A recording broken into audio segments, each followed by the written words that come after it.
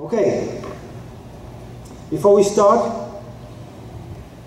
I want to thank you once again for coming to our seminar. The topic tonight is Countdown to Eternity. You are in for the most exciting Bible study adventure of your life.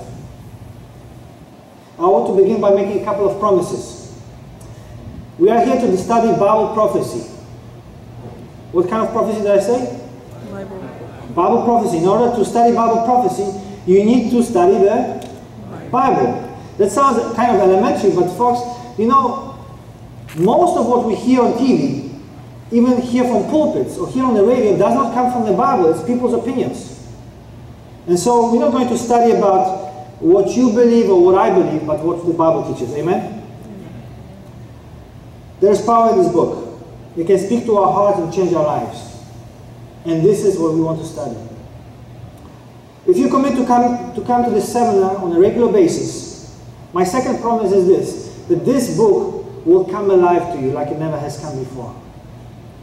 You see, a lot of people think that the Bible cannot be understood, especially if Bible prophecy is sealed or closed. They say it cannot be understood, but that's hogwash. Really, the Bible, you will learn some principles, simple principles, that will help you yourself to interpret and study and understand prophecies of the Bible. You need to pay attention closely, because every night we'll have a quiz. Not tonight. Tomorrow, starting tomorrow night, we will quiz you on the different principles that the Bible gives us, how to unlock the Bible itself.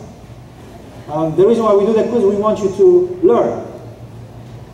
The third promise, and I want you to get ready to say amen to this one, is that we're not going to ask you for your money. We're not going to beg you for your money. We will take up a free will offering. If you want to give, give. If you don't, don't. Regardless, the seminar is free. There are individuals who have sponsored it, and if you want others to hear about these presentations, you're welcome to give. Now, with these promises made, I would like to make the most important promise. Is that this seminar is about Jesus. I hope you know him and you are following him. If you don't, I have a free book I would like to give to you. It's called Steps to Christ. You may receive it just by simply asking at the information desk, and they will give it to you. And if you do know him and are serving him, then through this seminar, I know that your love for him will grow and deepen in ways you can only imagine. I would like to ask you to bow your heads with me as we once again ask God's Holy Spirit to guide us. Dear Heavenly Father, we ask you for your Holy Spirit to anoint our minds, our thoughts, and open your scripture before us. Help us to understand it, follow it, put it into practice. This is our humble prayer. In the name of Jesus Christ we pray. Amen. It doesn't take a lot to look at the world in which we live in today and tell we are headed for something. Something is going to happen. The world is nearing its end, and the only hope lies in the soon return of Jesus Christ. I'm reminded of my favorite Bible verse. It's found in Isaiah 46. It's page 733. Isaiah 46, verse 9 to 10. There God speaks through Isaiah. Isaiah 46, 9 to 10, page 733. Remember the former things of old, for I am God, and there is none else. I am God, and there is none like me, declaring the end from the beginning, and from ancient times the things that are not yet done, saying, my counsel shall stand, and I will do all my pleasure. God says clearly that there is only one God. There's only one that can declare the end from the beginning. And I want us to begin tonight with Daniel chapter 2. We're going to lay a foundation for what we will be studying in the following nights. We will base the several next couple of subjects on what we will study tonight. You see, the book of Daniel is the foundation for the book of Revelation. If you read both of these books, you realize that they go together like peanut butter and jelly. They use the same kind of symbolism. John, whenever he speaks about symbols, prophetic symbols, he refers to the book of Daniel as well as other portions of the Old Testament. What we will learn tonight in Daniel chapter 2 is not only important for the subject we are covering tonight, but it's important for tomorrow's study when we study the topic, the Antichrist beast. Who is it? How is it presented in the Bible? When we study on Monday, Daniel chapter 8 and the judgment. And on Tuesday when we look at the rapture. All this will find its basis in what we will study tonight. Because, you see, God uses a method of repetition and enlargement. Repeat after me. Repetition, and enlargement. What happens is he will present something and then he presents the same thing later on in different terms, but with more details, in a bigger picture. And so, you know, repetition serves for memory, but it also helps you realize more, greater details. So, let's turn to Daniel chapter 2. It's page 879 in our seminar Bibles. Daniel chapter 2.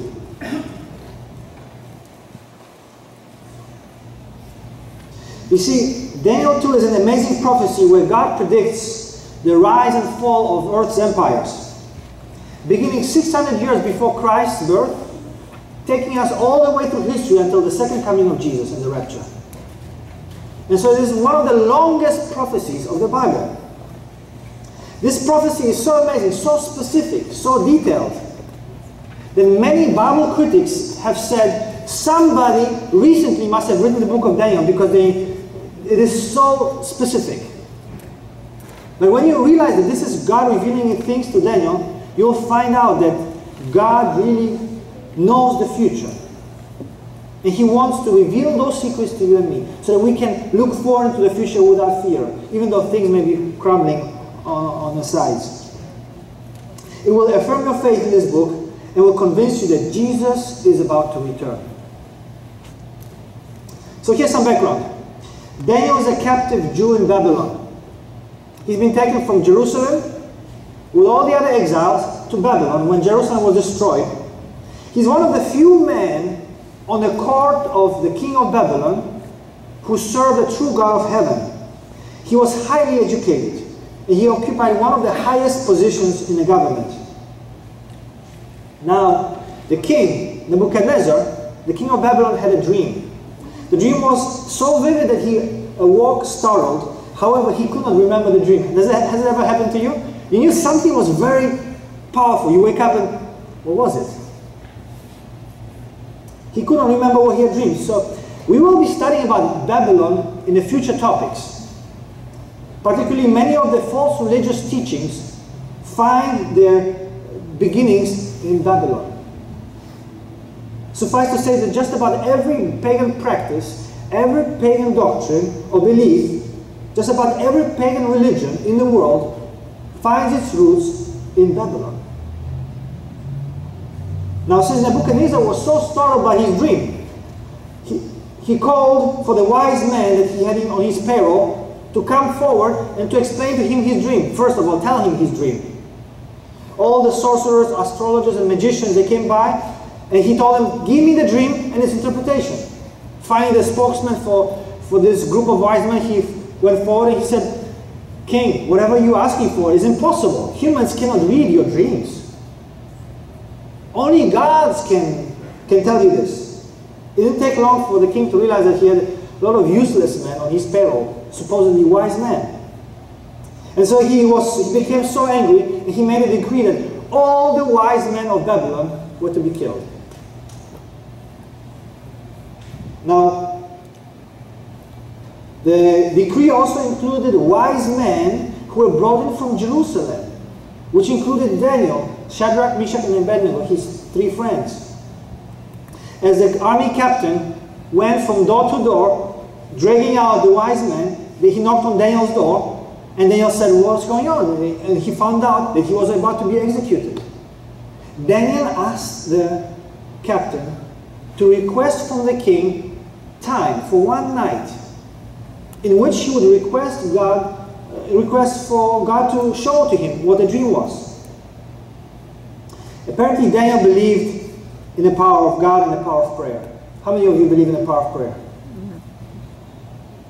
As Daniel and his friends prayed, God revealed the secret to him during the night. The same dream that God sent to Nebuchadnezzar, he gave to Daniel. And so, Daniel wakes up, he realizes that God has heard his prayer and answered it. So let's pick it up in Daniel chapter 2, verse 19. Page 879. Daniel 2:19. Then was the secret revealed unto Daniel in a night vision. Then Daniel blessed the God of heaven. Daniel answered and said, Blessed be the name of God forever and ever, for wisdom and might are his. And he changeth the times and the seasons. He removeth kings and setteth up kings. He giveth wisdom unto the wise, and knowledge to them that know understanding. He revealeth the deep and secret things. He knoweth what is in the darkness, and the light dwelleth with him. I thank thee and praise thee, O thou God of my fathers, who hast given me wisdom and might, and hast made known unto me now what we desire of thee. For thou hast now made known unto us the king's matter. And so now Daniel now goes before the king, and so that the king asks Daniel if he knows the dream. Do you need more time? Let's continue the story in Daniel 2 verse 27. Daniel speaks to the king. Daniel answered in the presence of the king and said, The secret which the king hath demanded cannot the wise men, the astrologers, the magicians, and the soothsayers show unto the king. Here Daniel pokes a little fun at the astrologers, at the wise men. He says, those guys cannot do it. He reveals the inability. But verse 28, we have this here. But there is a God in heaven who reveals secrets, and he has made known to King Nebuchadnezzar what will be in the latter days. You see? Daniel said, there is a God in heaven. Don't you like that? He speaks to a pagan king and says, there is a God in heaven. What an opportunity to witness. And what does this God in heaven do? He reveals secrets. This verse says that God will reveal secrets. He has made known what shall be in the what? Verse 28. What be in the latter days. This dream refers to what days? Latter days. How many of you believe we live in the latter days? Amen. And so this dream refers to us. You and I we better pay attention to this dream. The dream that the king Nebuchadnezzar could not remember, that would be revealed to Daniel, takes us from Daniel's time all the way through the stream of time to the latter days, until when Jesus comes the second time. It is very important that we notice that this dream was for the latter days. Now, how many? Let's look at verses 31 to 35.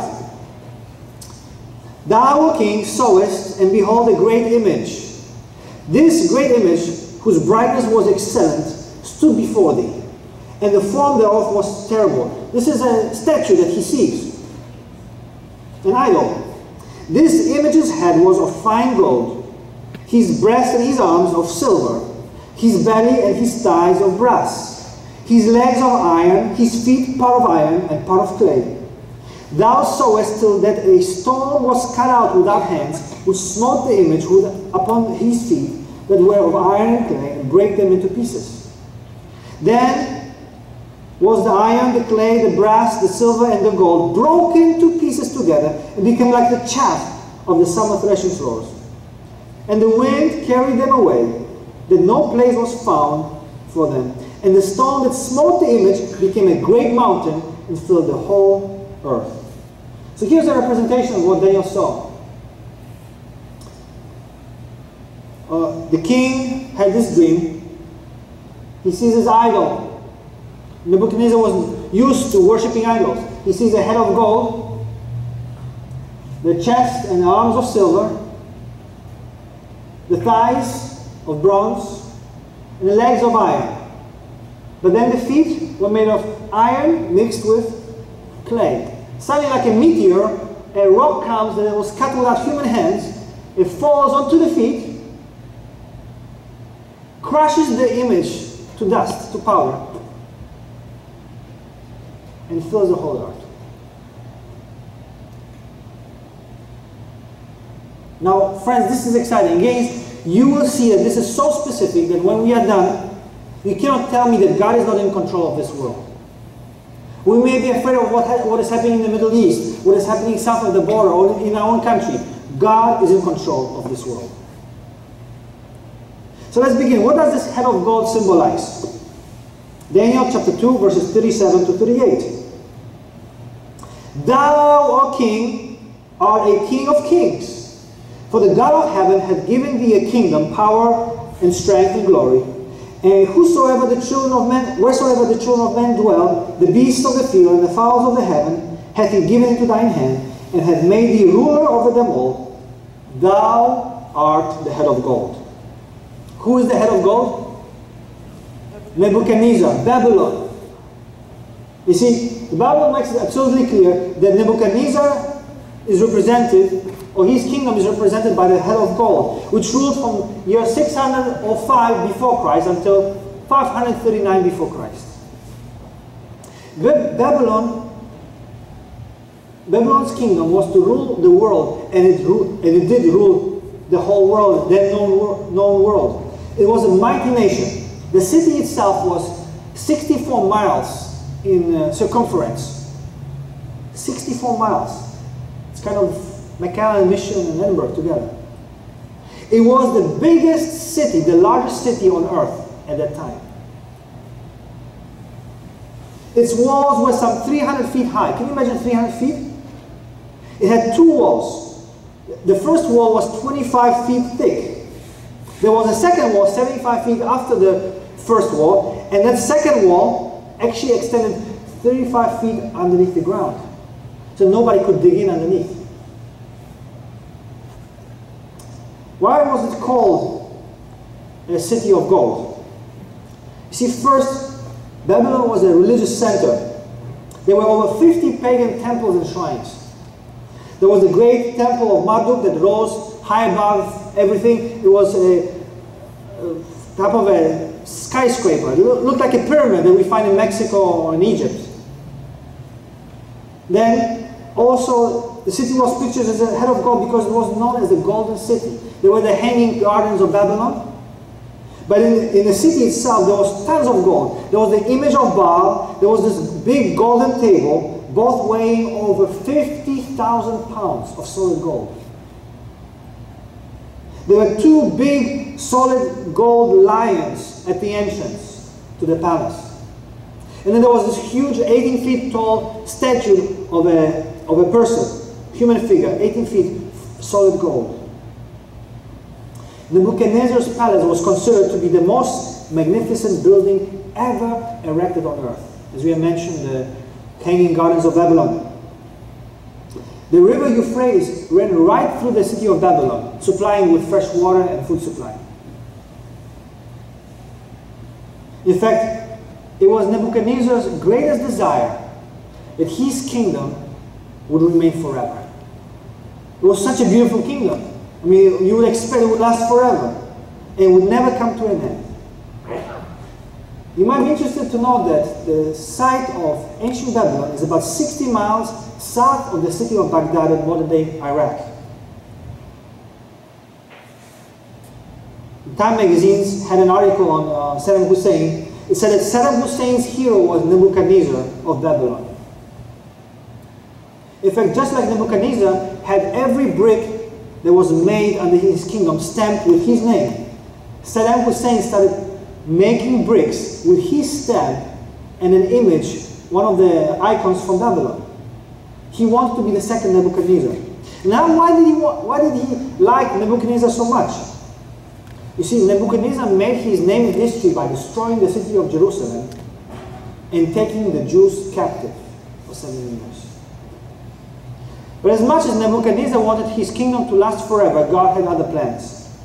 Now, how many of us would have said, King, you're the head of gold. Good night. But God had told Daniel to tell the whole truth. You see, we would have said, you are the head of gold, good night, King, and that's it. Let's look again at chapter 2, verse 39. And after thee shall arise another kingdom inferior to thee, and another third kingdom of brass, which shall bear rule over all the earth. Nebuchadnezzar didn't like that verse. He wanted his prophecy to be his way. In fact, if you turn to chapter 3 later on, read through the chapter 3, he decided he's going to have the whole image of gold. He set up a whole statue of solid gold in a plain of Dura, hoping to influence God's prophecy somehow. Somehow he thought he could change the facts of prophecy, but friends, he could not change prophecy. Neither can you and I. When God says something, he means it. Next kingdom would be Medo-Persia. The Medo-Persian Empire. Just as silver was inferior to gold, Medo-Persia was inferior to Babylon. Yet they overthrew Babylon in 539 BC and ruled until 331. Now, how did Babylon fall, you ask, if it had so many walls? You see, King Belshazzar made a feast. He was the last king of Babylon, obviously. He had a great feast. On the very night of his kingdom would fall, he was throwing a big party, big banquet with plenty of wine, women, and song. Let's look at Daniel chapter 5. Daniel chapter 5, verse 1. Just a couple of pages to the right. Belshazzar the king made a great feast to 1,000 of his lords and drank wine before them. Before the 1,000. Belshazzar, whilst he tasted the wine, commanded to bring the gold and silver vessels which his father Nebuchadnezzar had taken out of the temple which was in Jerusalem, that the king and his princes, his wives, and his concubines might drink therein. These were holy vessels to be used in a debaucherous party. Then they brought the golden vessels that were taken out of the temple of the house of God, which was at Jerusalem, and the king and his princes, his wives and his concubines, drank in them. They drank wine and praised the gods of gold and of silver and of brass and iron and of wood and of stone. In the same hour came forth fingers of a man's hand and wrote over against the candlestick upon the plaster of the wall of the king's palace. And the king saw the part of the hand that wrote. Then the king's countenance was changed, and his thoughts troubled him, so that the joints of his loins were loosened, and his knees smote against one another. How would you react? You see a hand writing on the wall. That's, by the way, where we get the saying, the handwriting is on the wall. But the Bible says Belshazzar was so affected that his knees started knocking against each other. The king immediately called his wise men together to read the inscription, and none of them could understand it. But then the queen mother remembered that there was this old man by the name Daniel who knew how to interpret dreams and mysteries. So Daniel, a very old man now, was brought before the king once again to interpret the message from God of heaven. And so we read in verse 24 of chapter 5. Then was the part of the hand sent from him, and this writing was written. And this is the writing that was written. Mene, mene, tekel, upharsin. This is the interpretation of the thing. Mene, God had numbered thy kingdom and finished it. Tekel, thou art weighed in the balances and are found wanting. Peres, thy kingdom is divided and given to the Medes and Persians. Verse 30 we read, in that very night, Belshazzar, the king of the Chaldeans, Belshazzar, the king of the Chaldeans, slain, and Darius the Median took the kingdom, being about 62 years old. Now here's something really amazing. 150 years before he was born, God identifies the general that would conquer Babylon. It is recorded in Isaiah 45 verse 1. Let's read this together.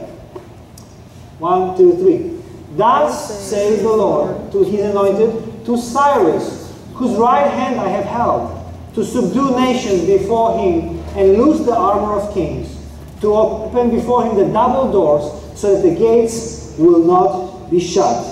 Cyrus wasn't even born yet. And God gives his name.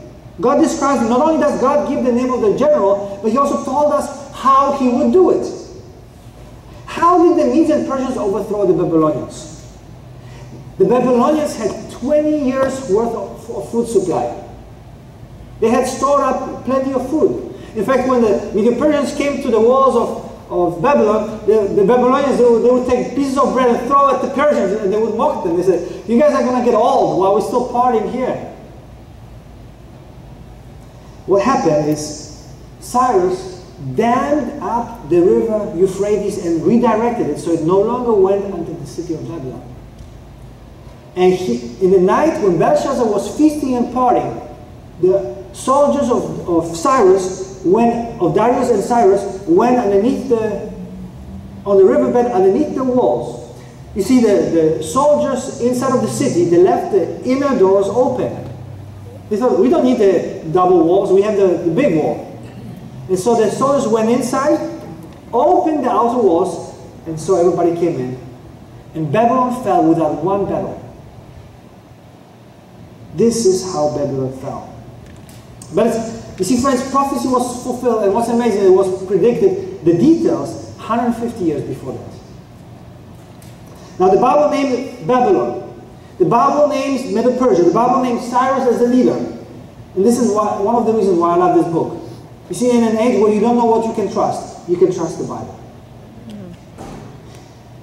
The prophecy continues. Daniel chapter 2 verse 39 tells us that then next a third kingdom, one of bronze, will rule over the whole earth. Now what was the third kingdom of bronze that was to follow Medo-Persia? Again, we don't have to guess. The Bible interprets itself. A principle of understanding Bible prophecy is let the Bible interpret itself. And so what we do, we go to Daniel chapter 8 verse 20. It's page 890.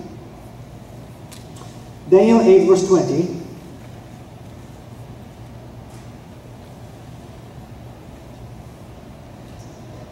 The ram which thou sawest, having two horns, are the kings of Media and Persia. So we know, Medo-Persians conquered Babylon.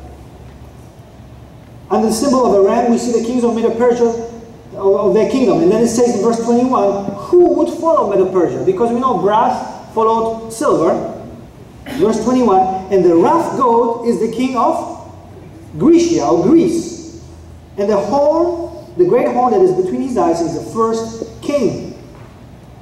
And so, just as the Bible says, the third kingdom was to be Greece that would rule the earth under the rule of Alexander the Great. They quickly conquered the then known world, Medo-Persia, and ruled all the way until 168 before Christ. Under the leadership of perhaps one of the best military leaders of all times, Alexander the Great, he was just 33 years old when he conquered all the way from Greece to India. He practiced a fast warfare. There's an interesting story about Alexander's conquest and why it pays to pay attention to prophecy.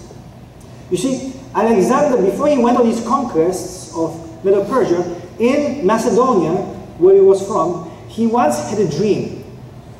He dreamt that he saw an august figure, an old man with a long beard, dressed in white, with some precious stones on his chest, with a turban or a mitre on his forehead, and a golden plaque on the turban, with some strange letters he had never seen before. He knew that this person was a holy person, but he was so terrified, he woke up in sweat. He shook off his sweat and he went on his conquests. Again, when he was coming towards Palestine, the dream was repeated. We are told by the historian Josephus Flavius the story of it. You see, as the Greeks were conquering Medo-Persia, they were also conquering Medo-Persia's allies. You see, the Medo-Persian kings were the ones who allowed the Jews to go back to Jerusalem to rebuild the city and to rebuild the temple. So the Jews were allied with the Medo-Persians. As Medo-Persians were being attacked, so were the Jews attacked by the Greeks. And so, Alexander, when he woke up from this dream again, he got on his horse, he rode with his soldiers toward Jerusalem. And as he was coming to the walls of Jerusalem, he saw a procession coming out of the city. There was the high priest and a retinue of priests following him. It was with all pomp and glory. They were carrying some holy vessels and going straight to Alexander. And Alexander on his horse, he's looking down. He came to the high priest, and the high priest and the priest bowed down before Alexander. And according to the historian, under the high priest's arm was a scroll of the book of Daniel. The very same prophecy that we study today. According to Josephus, the high priest said to Alexander the Great, "O great king, we know that you have come to conquer our city and our people, and yet we would tell thee of our prophet Daniel, who spoke and wrote of your victories." And the king stopped. He said, "Go on." And the high priest began to read from some of the same prophecy that we study today. And he shared with Alexander what Daniel had said in his great victories, and how Greece would be the kingdom that would rule the whole heaven on earth. And so you see, the king was flattered. He was told, "You're going to be successful. You're going to rule the whole world." And he spared the city. He spared the Jews. He went on to Egypt to conquer Egypt. See, friends, it pays to study prophecy. Because if you know what's going to happen, you can use it sometimes to your advantage. And so this is why Israel, though they were allies with Medo-Persia, they were spared by the Greeks. Now the Bible goes on to say, finally in chapter 2, verse 40 of Daniel, "And the fourth kingdom shall be as strong as iron." The fourth and final kingdom was Rome. It ruled from 168 BC until middle of 4th century after Christ. It was a powerful kingdom that would rule the world for over 600 years. Here it is represented by the legs of iron. The great historian Edward Gibbons described it as the iron monarchy of Rome. He was not a religious man. Rome used the strength of iron in their swords. The Greeks actually used armor made of bronze. But iron cuts through bronze, cuts through all the other metals. You remember it was Rome that was ruling in the times of Jesus? Caesar Augustus that called for the census when Jesus was born. Now here's where the things get amazing. If you and I were predicting future, we'd say, we start with gold and silver, bronze, iron, copper, zinc, tin, aluminum, and all. In other words, we would not know when to stop. But the Bible stops at iron. It doesn't give us 6 or 7 kingdoms. It gives us only 4 world kingdoms. Let me ask you, those of you who know history, which kingdom conquered Rome? Rome was never conquered. Rome was divided. Was never succeeded by another kingdom. It was not overthrown by a 5th ruling empire. So this prophecy, in order to be accurate, it must describe a division in Rome, in the Roman Empire, hundreds of years before it would take place. So let's see what prophecy says in Daniel chapter 2, verse 41 and 42. "And whereas thou sawest the feet and toes, part of potter's clay and part of iron, the kingdom shall be divided, but there shall be in it of the strength of the iron, for as much as thou sawest the iron mixed with miry clay. And as the toes of the feet were part of iron, part of clay, so the kingdom shall be partly strong and partly broken." Rome that eventually got divided into East Rome and West Rome, like the 2 legs, eventually got divided into many different kingdoms. So the kingdom would be divided. The Bible says it shall be divided. How many toes does a normal person have? 10. The breakup of Rome would have to be divided into 10 kingdoms for it to be accurate. Here's what's amazing. God says Rome will not be divided, conquered by the 4th kingdom, but it will be divided. And here's the list of kingdoms into which it got divided. Alemanni, obviously, became Germans. The Burgundians became Swiss, Franks French, Lombards became Italian, Saxons became the English, Anglo-Saxons, Suevi the Portuguese, Visigoths Spanish. Then there were also 3 others, Heruli, Vandals, and Ostrogoths. These were the 10 Germanic tribes that infiltrated and settled in Rome, and as it went, as it broke up into 10 different kingdoms, ceased to exist and was superseded by 10 kingdoms that these formed Western Europe.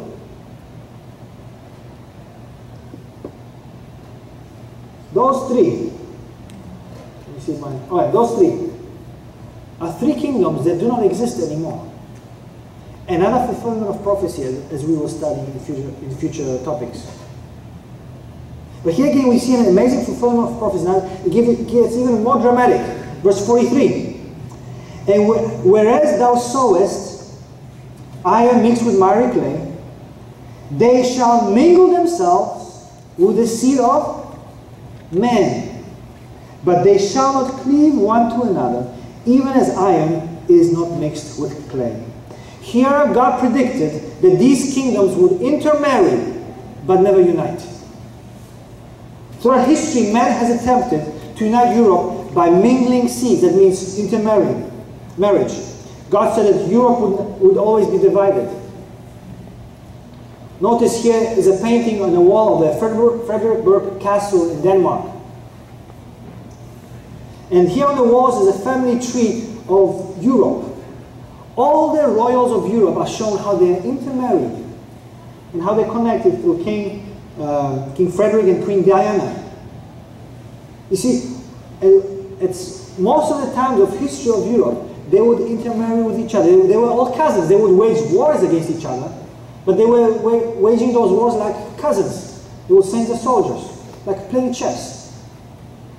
They tried somehow to unite Europe. I'm from Europe, and I can attest to this. We are so close to each other. You drive for 3 hours and you have crossed 2 different countries.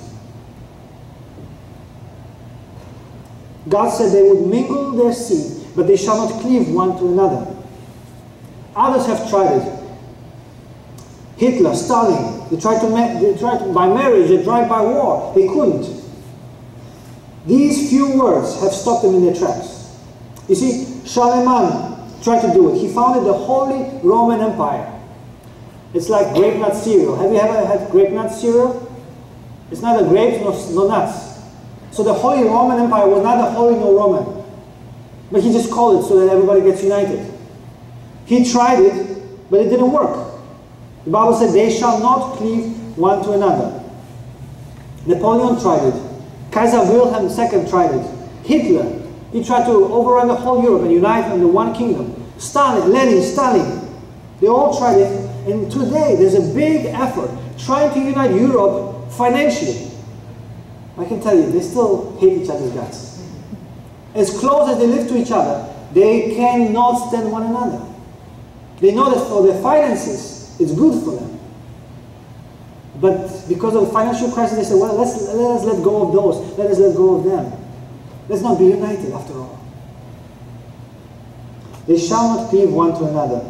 When Napoleon was defeated in 1815 at the Battle of Waterloo, it is reported he said, God Almighty is too much for me. He had all the Europe under his strength, and then somehow, although he outnumbered the enemies, he lost the battle. He said, God is working against me. It is wonderful to know that there is a God in heaven who is still in control of this world, and he has a divine plan. Amen? Are you ready for the most exciting part of it? Verse 44 to 46. And in the days of these kings shall the God of heaven set up a kingdom which shall never be destroyed, and the kingdom shall not be left to other people, but it shall break in pieces and consume all these kingdoms, and it shall stand forever. For as much as thou sawest that the stone was cut out of the mountain without hands, and that it break in pieces the iron, the brass, and the clay, the silver and the gold, the great God hath made known to the king what shall come to pass hereafter. And the dream is certain, and the interpretation thereof is sure. God says in the time of these kings, of these kingdoms, He will set up His kingdom which shall stand forever. Amen? Means that everything is in its place. We are living in the toes of the image. And then this rock, great rock that will come out of outer space, will destroy all the kingdoms, all the world as we know it, and God will set up His kingdom. Everything is placed. The next world kingdom will be God's. I want to be on His side. In Revelation 21, paints a beautiful picture of the coming kingdom. Let us read it together. And I saw a new heaven and a new earth. For the first heaven and the first earth were passed away, and there was no more sea. And I, John, saw the holy city, New Jerusalem, coming down from God out of heaven, prepared as a bride, adorned for her husband. And I heard a great voice out of heaven saying, help me, read with me. Behold, the tabernacle of God is with men, and He will dwell with them, and they shall be His people. And God Himself shall be with them, and be their God. And God shall wipe away all tears from their eyes. And there shall be no more death, neither sorrow, nor crying, neither shall there be any more pain, for the former things are passed away. You see, the next Bible says the days of these kings, what kings? The kingdoms of the divided modern Europe. Friends, the next kingdom upon this earth will be the kingdom of Jesus Christ. As Jesus was spending, here's a little graphic, I think. The rock, which is the Christ eternal kingdom. As Jesus was spending one of His last nights with His disciples on earth, He decided to tell them some encouraging words, which we found in John chapter 14. I believe we have it on the screen. Let us read those together. John 14, from verse 1 to 3. He made them a promise that He will for sure keep. Let not your heart be troubled. You believe in God, believe also in me. In my Father's house are many mansions. If it were not so, I would have told you. I go to prepare a place for you. And if I go and prepare a place for you, I will come again and receive you to myself again. So though I am, you may be also. Jesus said, I will come again. He will be the fulfillment of the prophecy of Daniel chapter 2. He will be the rock that will come and take care of business here on earth. Friends, this we can know for sure. Jesus is coming very soon. He's coming to take us all home. This is as far as we're going to go tonight. We'll study tomorrow. You don't want to miss tomorrow night's topic. Next presentation is the Antichrist beast. One of the greatest warnings found in the Bible are in regards to the beast and its image. You want to know who it is. God will not give us a prophecy and not give us clues how to find out what it is. May God bless you as you continue studying. Thank you for coming. As you leave, I would like to ask you, if you like tonight's presentation, take a couple of these with you. About your friends, co-workers, some family members. Let them come tomorrow night so they can join you as we continue studying prophecies of the Bible. If I could ask you, we could stand maybe to close with a word of prayer.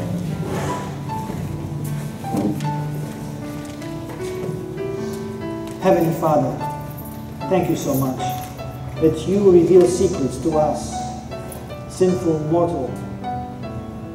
You care for us so much that you want us to know what you're about to do, what your plans are. Thank you for loving us so much that you sent your Son Jesus to die for us on the cross. Thank you for the coming kingdom of Jesus. I ask you that each one of us standing here, present, will be ready for Jesus Christ. Help us to be faithful to you until then. Please protect us on our way home. Bring us safely tomorrow night. This is our prayer. In Jesus' name we pray. Amen. Thank you. Have a safe trip home. Good night.